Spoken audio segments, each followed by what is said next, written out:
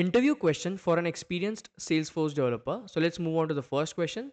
And the first question says that what is proof key for code exchange, or we can also call it as PKCE. Now this PKCE you can surely see inside the name credentials. I think so. No, in auth providers you can see it, and even inside the connected apps you can check out this PKCE. You can find out this term PKCE, that is called as proof key for code exchange. And basically the use of this PKCE is that, let's say there is some external system, okay, and there is Salesforce. Now the external system is the one who is going to start the flow of the overall execute. Like for an example, external system will make a call out to Salesforce, and it's going to pull the data from Salesforce to the external system. So external system is the one to initiate the overall execution, right, over here. In such cases, we have to make sure the system, the external system that starts the flow is the one who ends it, right? We have to ensure the external system that has started the flow is the one who ends this particular flow. And for this, to ensure this, like the system that starts the flow is the one who ends this flow, for this purpose we use PKCE, or also called as proof key for code exchange. Let's move on to the next question, that is, what does this identity type as name principal means inside the name credentials? So now if I go to name credentials right now,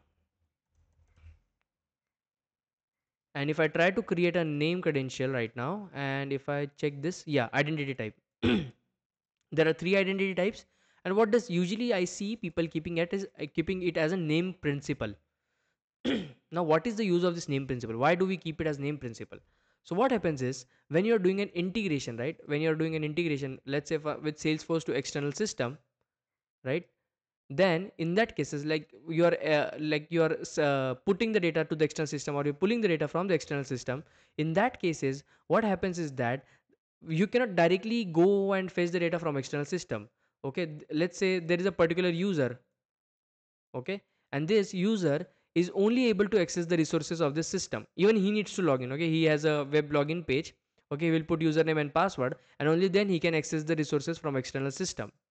So if he needs to username and password, even Salesforce will need username and password, right? And this username and password you can set for like you can set different username and password for different user who are trying to access the resources from external system.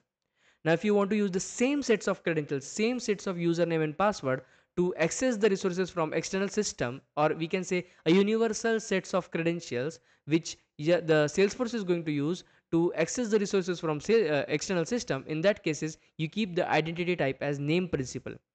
Name principal basically means that same sets of credentials will be applicable to the people who are trying to access the resources from the external system.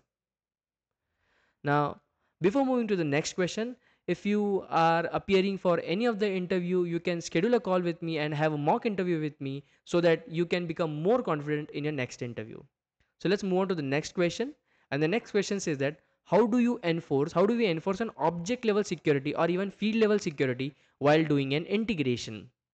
So of course, an integration, let's say any kind of integration you're doing, in that case, let's say this external system is trying to access the resources from Salesforce. Now you have to make sure that whatever resources it is accessing, okay, we are providing the object level security. Like for an example, he has access to 4 fields and he does not have access to 4 fields of account object, let's say account object, right? So what we are going to do is we are going to create a profile. We can name it as external user. I'm just giving you a solution, okay, there can be multiple solutions for this. We can create a profile, okay, and in that profile we will give required permissions, whatever required permissions we want, and we will assign that permission or assign that profile to a particular user. Okay, that will be our dummy user, and this will be the user from which what we are going to do is we are going to create the client key and client secret for this user, and we are going to share the same client key and client secret of this user to the external system, and then external system is going to access the resources on the user on the behalf of this user. And along with that, while querying the records from Salesforce, we are going to use with security enforce keywords. So what it's going to do is it's going to apply the security for this particular user who has specific accesses, and we are trying to access the resources of Salesforce even as this user, right? And that's the reason why automatically an object level or field level security will get applicable over here. So this was all the interview questions that I had to discuss in this video. Thanks for watching the video, and please subscribe to my channel.